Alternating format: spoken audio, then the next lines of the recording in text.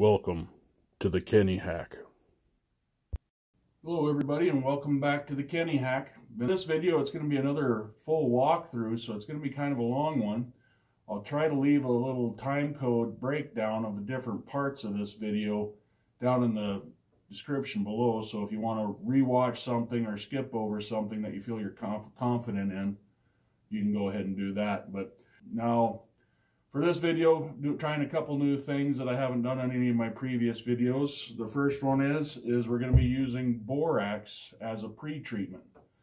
This is kind of along the same lines as that aging stain I use and like the baking soda pre-treatment. This is just using borax. You can find this at a lot of your big hardware stores. Kind of an old cleaning product. Stuff is very easy to make. So kind of to get started with making this stuff, all I do is get a large spoon and I'll fill that up about level full. It doesn't take very much of this borax. I kind of make it in a one-time use batch. If you make a big batch of this stuff, it kind of, as it settles and sits for a while, it'll kind of crystallize back into the borax. It'll come out of solution, it seems like. So you kind of just want to make a one-time use portion of this, and after you're done, you can just dump it out. So what I do is I fill up the spoon full and get hot water, as hot as your tap will go, and I'm only filling up my little solo cup about maybe a quarter full, so it's not even probably a half a cup of hot water. Put in your spoonful and stir it in. It'll kind of make a cloudy mixture. And after that, to prep your wood, you're going to want to sand your wood off with like 200 grit plus. Get it pretty smooth. Wipe it off. And you're just going to take your mixture and take like a paper towel and evenly wipe it onto the whole board. Like make sure you really get the edges good. Spend a few minutes kind of wiping it around, trying to get an even coating. And you're going to want to do both sides of your board. One is going to, like the back side will be your practice side to run some practice test strips to check your settings. And then you'll burn your final image on the front. Now if you're using a live edge board like these basswood boards that you get at Hobby Lobby, these live edges burn very dark, like where it's this darker brown edge. These burn very easy and turn black very easy, so I generally just cover them up with a strip of masking tape, just as best as you can. Just lay it along that edge. It'll make for a nice clean burn line. So after you put on your borax, you can just take a blow dryer and blow dry. It doesn't have to sit. It's not a requirement that it has to soak into the wood for a long time. You're just getting them fine dissolved borax particles down inside the wood grain. So it doesn't have to sit for 24 hours and naturally dry. You can just take a blow dryer, get it dry, and you're ready to go. But when you do get done blow drying it, if you feel the wood, it'll have kind of a gritty texture to it. You kind of can feel like a little borax film on there. Just take your hand and wipe it off until it's back to smooth feeling again. If you leave all that residual borax on there, it's just going to burn to soot. And then when you go to clear coat or blow dry it, all that soot that might look like it has details is just going to brush off. It's not embedded enough into the wood grain. So you want to make sure you clear off that extra borax off the surface. And this here is kind of the project we're going to be going over like step by step that I made. Kind of a Ready Player One, kind of one of my newer favorite shows from the last few years. Really gets into the 80s and 90s sci-fi stuff that I really like. If you watch my channel, it's a lot of old sci-fi stuff I go over. And as you can see, when you mask off that edge, it really makes that edge pop. These boards aren't really that great for doing sci-fi images. These are probably more for like wedding photos, anniversary photos, memorial photos, hunting photos, that kind of lend themselves a little more to the natural wood look. But I had it laying around and I really like using these boards, so that's what I burned it on. But if you're just new to if you're kind of new and starting out making images, maybe look into MDF. This stuff also works very well on MDF. This is kind of some practice pieces. I was helping another guy who actually is in Africa. He was needing some help doing images, so I was trying to, and they have a little more access to MDF as kind of a wood they can get down in Africa. A little more available than stuff like that basswood. They just can't get it down there. So I was trying to show them that you can do pretty nice images even on basswood. And this is how natural natural MDF will burn. This was at about a 3,000 speed, 80% power, and it looks fairly good, but a lot of the details will get washed out. And you can spread that borax onto this surface, and it doesn't really look like it's soaking in very much. It just looks like you're barely getting the surface wet, and you'll wipe it off the same way. But as you can see, it now goes from like a sepia color to a nice black image. And you'll get much better details, much better shading using the borax. And I really like using MDF. It's good for painted projects, and it's also good just practicing your image work. And you can try different settings to see what dithers you like.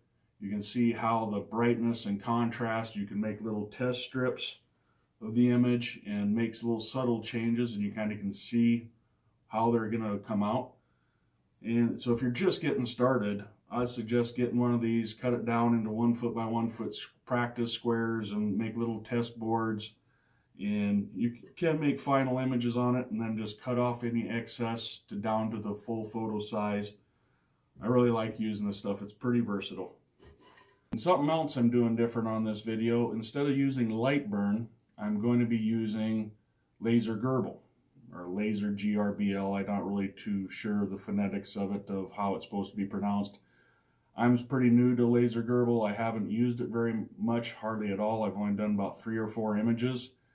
Kind of the reason I had to go to laser GRBL is I got the new Ortur Laser Master 2 Pro, and it works really great, but I got one of the early pre-release models, and I don't think this glitch is kind of happens to most people. I've talked to a few other people in the forums that have this glitch with the Pro, that when it's doing images, as it's going, it'll slowly start to skew the image over, and everything will start shifting over on the x-axis. And for a lot of wood, it's not that big a deal. I'd be able to put it in and then just kind of cut like a 1/4 inch of excess off each side to square it back up. But occasionally there's some pieces where I need all the image right up to the edge, like some key parts of the image are right on the edge, and I don't want to have to cut them off. So yeah, I tried to get a laser GRBL onto my computer for a long time, and I just could never get it to download. I finally was able to get it to download a copy so I could give it a try. And I'll kind of be going through my first impressions of using that program. It's a free program versus Lightburn. Things I do like about it, things that are, it's a free program, so it's not going to have quite all the bells and whistles that Lightburn has. But some of the simplicity of it also makes it pretty nice for doing some things. I really like how it does images. And it's just another tool to put in your bag of tools to have available if you need to use it in the future. You don't always want to get locked into one program, one way of doing things. Find out if something works better than something else for certain kinds of projects, and then you'll have that as another available option. So let's go back over to the computer. I'll show you how I get the images prepped and kind of the basic stuff I can kind of do in laser GRBL for now. Like I said, I'm still new to it. I'm sure I'm going to be making a lot of mistakes and don't have the best shortcuts to get things done, but I'm kind of show you where I'm at for right now, for only being a user of it for like a week or two now. So let's move on over to the computer. Okay, here we got the original image brought into Gimp. You can use whatever photo editing software you're used to. This is just what I'm used to. But the first thing I like to do is I'll go to image mode. I'll change it to grayscale so I can kind of see how it looks black and white. And you can make editing stuff in here and change the brightness, contrast, and all that stuff. I'm not really going to go over that in this video. That'll be kind of up to you to play with. But the first thing I'm going to do is the board I'm working with, I want the image to be 9 inches by 13 inches. So the first thing we're going to do is go to image, and first we're going to scale the image. We'll leave it at 300 resolution. We'll go to inches just because that's what I'm working with. And we'll go to 9 inches wide, and now this image is automatically going to scale to 16 inches. We're going to cut 3 inches off of it to fit the board. So first we'll scale it. We mostly want to keep the width.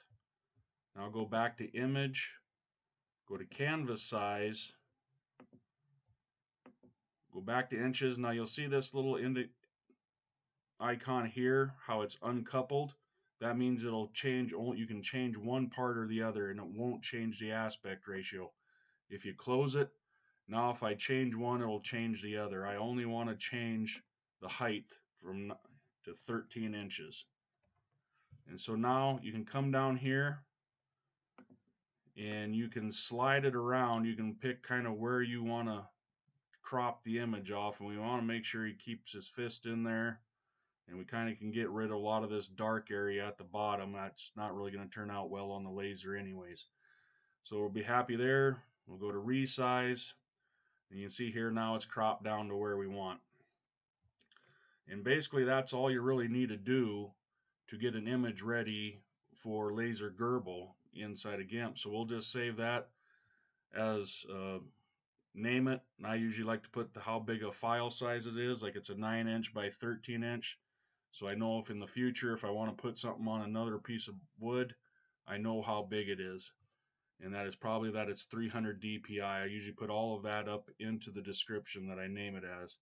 And then just go to export as, and we'll call it like Ready Player One. It'll be a 9 by 13, 300 DPI. Save it as a JPEG or export it as a JPEG. Then just hit export. Now the next thing you want to do is you want to make some test strip parts.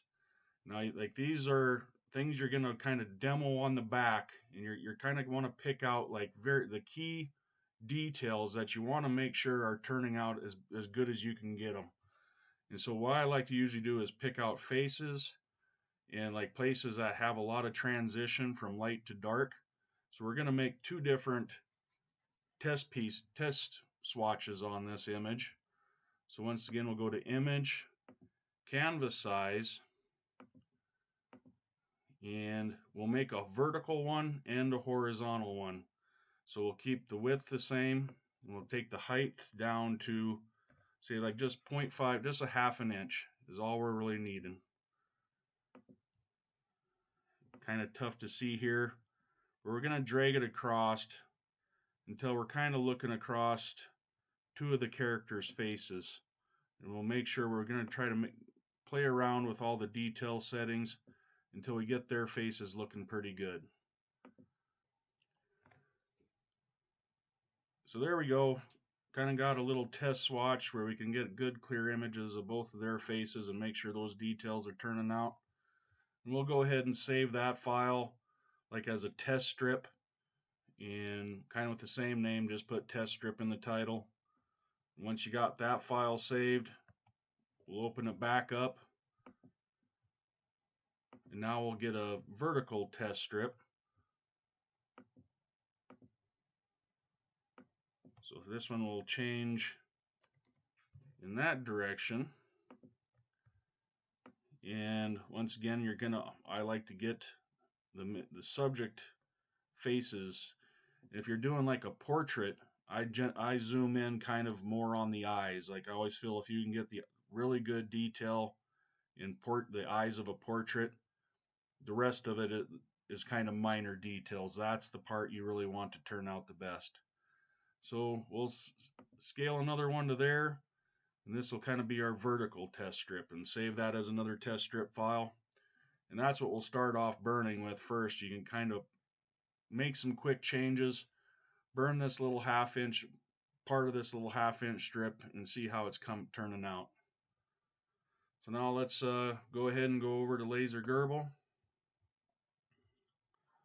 So now here we are in laser GRBL. We're just going to go to open file, and we'll find one of our little test strips.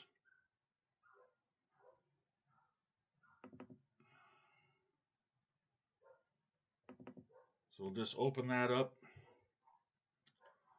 And this here is where you can kind of play around and maybe try a bunch of different settings. If you're just starting out with images, you can find out which dithers you like.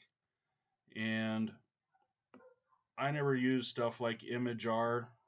I kind of like to set all the parts to for myself instead of just hoping that ImageR is going to come up with the right setting. But this here is kind of where I'm at right for now. I haven't been able to play with all these different settings, but the one I kind of like starting off with, I just set it to the 1-bit black and white dithering, set it on Jarvis, horizontal, use 10 lines per millimeter, which is basically 254 dpi. You can bump that up, but I found on wood with this borax how easy it burns. If I raised up the DPI on wood anymore, I was starting to kind of get a little burn overlap, and you could start seeing some little black lines form across the image as it was burning, where like the laser was kind of overlapping itself. So at 10, it seemed to stay pretty clean. And I leave it on the smooth HQ, high quality bicubic. And then you can rotate it here, set it any way you want. We're set up there. You can see your original views. You can see the dither preview. Now I've had good luck with Jarvis, Atkinson, and Sierra 2. I was pretty happy with all three of them. I thought all three of those produced pretty good image quality on wood. I haven't got to try the Norton white tile method to see which one I like best on there. And also Stucky. That's also another one that I see used by a lot of people. So those are kind of maybe the first four to start playing around with, see which one you like and what maybe works really good with one image. Like for a big blowing up portrait, might not work as well as like with this image that has a lot of smaller faces in it. You know, don't just get stuck on one and just say that's always going to be the best. Always try a couple test strips out and see what works, what looks best for this image. So once you get there, we'll stick with them settings. We'll go next. This here is where you can set the speeds, set the power. Now, I can't say 100% for sure. I've heard people talk about it that using laser GRBL, especially with these Orturs that they were designed to use with laser GRBL, that you seem to get a little more power out of the laser versus using light burn. And I kind of agree with that. Like I tried both of them, and it seemed like at the same power setting, I was getting a little darker image using laser GRBL versus using light burn. That's going to be kind of up to some debate. I'm sure people wouldn't agree everywhere, but here is kind of a good place to start. Like I said, you're going to want to burn a bunch of test strips. And like right now, we got everything set. We know the inches, or the size is 9 inches, which comes out to, this isn't going to be back exact, but it's about 224 millimeters. And once you got that set, any other image you drag in will stay that size. So we'll just go next, or create.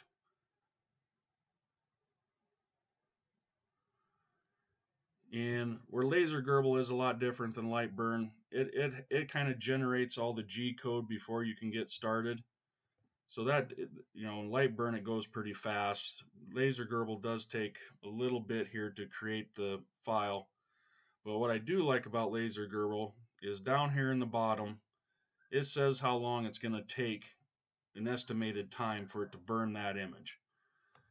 And as you play around, you might find like it starts off at 6 minutes, but once it gets going, that might extend up to like 7 or 8 minutes, just depending on if it's buffering to have to burn the image or not, if it's slowing it down. So all you have to do is come up here, click connect to your laser.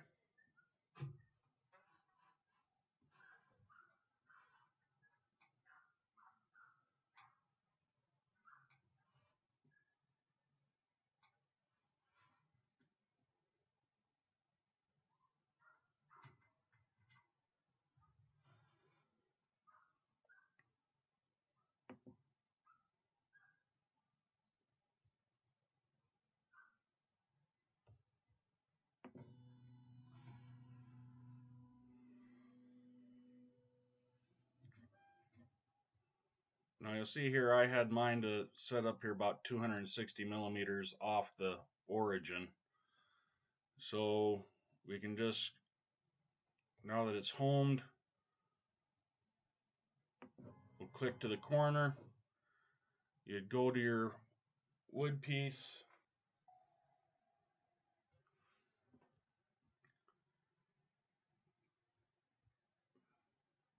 You can hit focus. That'll turn on your laser beam. And then you can kind of get your board centered up where it's overlining the deal. Now over on this corner, you can kind of set your speed and your distance. And then you can just step the laser over manually until it's at the corner. Make sure it's overhanging the edge of your work, and it's going to on mine. So we're good there. You can also just put your cursor on a pointed portion of the image and double click, and the laser will move to that point. So that's a good way to frame in your work and make sure everything's going to stay where you centered and not, and overlap your masking tape. So it'd be good to run right there. But this wood I've got in my deal, I haven't treated this one at all yet. I'm not going to really burn this out. This was kind of a demo piece for the video. I'll just show you how my demo pieces turned out.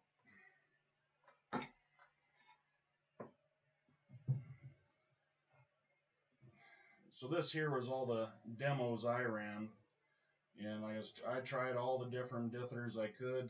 Like I said, I was pretty happy with Atkinson, Jarvis, Stuckey, Sierra 2. I thought they all did fairly good. You can see I tried the horizontal pieces. I made another test strip vertically. You can, there was a test strip going right down the middle. And I just kept making setting changes until I was happy with how it looked. And then set the image to burn. And this one took right around 2.5 hours, I think, at like 7,000 speed. A couple hours, so it wasn't bad. So once you got your test strips that you're happy with, now just open up the full file.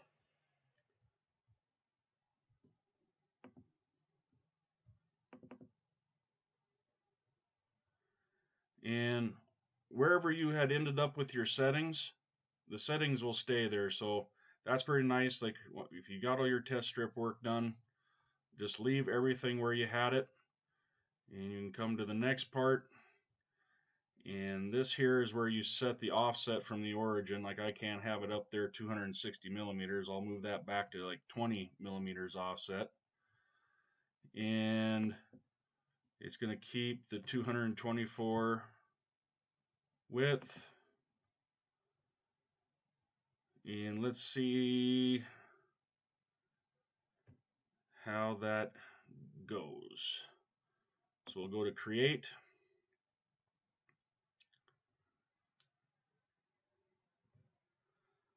And this here is where I said it takes a little longer. It has to create all the G code before you can send it to the laser. And this is where laser GRBL is quite a bit slower than light burn. Light burn, once you got everything set, you just hit play and it starts going.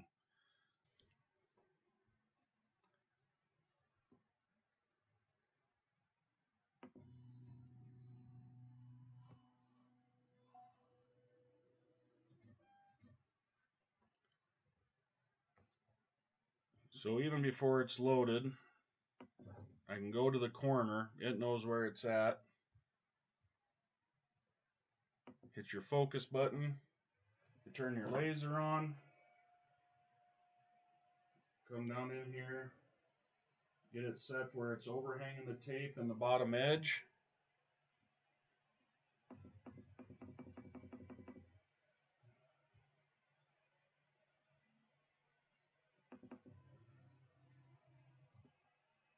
And say, okay, it's set there.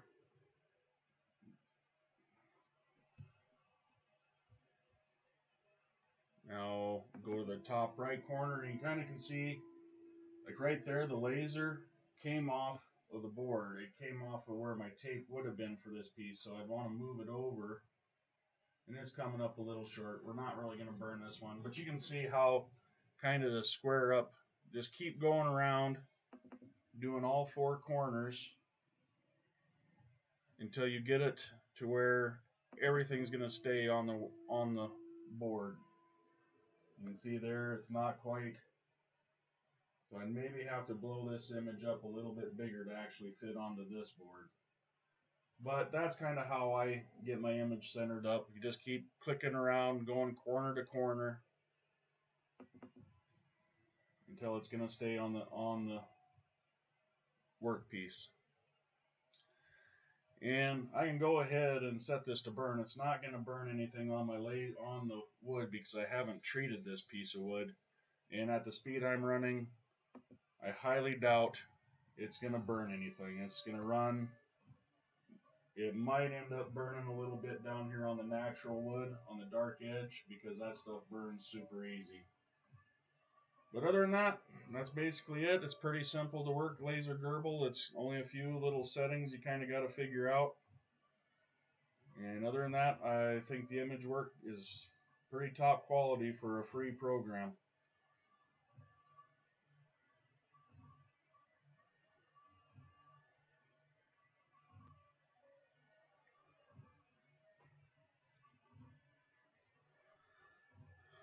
And as you can see, I think when it started, it was like 1:24. And as it's going, this time is just going to keep moving up a little more, a little more. As it's going, there's certain areas that it just makes the laser module work a little harder than it thought, and it can't quite run full speed. So it slows it down a little bit, and it'll end up right around 2 hours. But for a 9-inch by 13-inch piece, that's not too bad. Here's what got me thinking about Ready Laser 1. So while I was burning on one of my demo pieces with this image, I was actually burning some drink tokens for a client of mine over on Laser 2. So that one's making money, and this one over here is just burning for fun.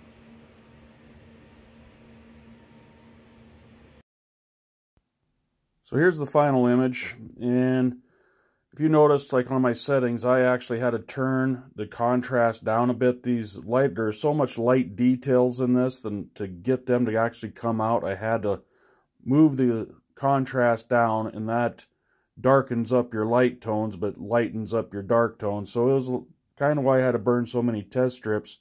I was trying to find that balance where I could get the lighter tones to come through without washing out my darker details.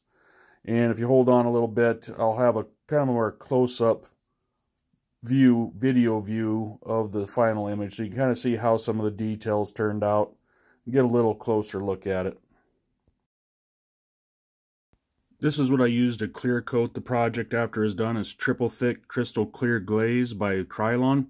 I've had some other good products, but I really like that this one has a really nice spray tip on it. Doesn't glob up as much, and it will slightly stain the wood a darker color, but as it dries, it seems to lighten up a little bit more than some of the other products I've used. So far I'm pretty happy with this clear glaze to seal in all the details. Now here's a close-up of the details. And when you're applying that clear coat, the first couple coats put on very thin, just barely get a layer on there. Power dry it, put another layer on, power dry it, and just keep building up very thin layers. If you put it on too thick right at the start, the glaze will actually dissolve some of your details, and the lighter the coat you put on, the less it seems to dissolve it. You can kind of build up a protective layer. Well, that's it. We're finally through it. Hope you found something useful in this tutorial. Please give me a like and subscribe if you haven't already. And see you on the next video.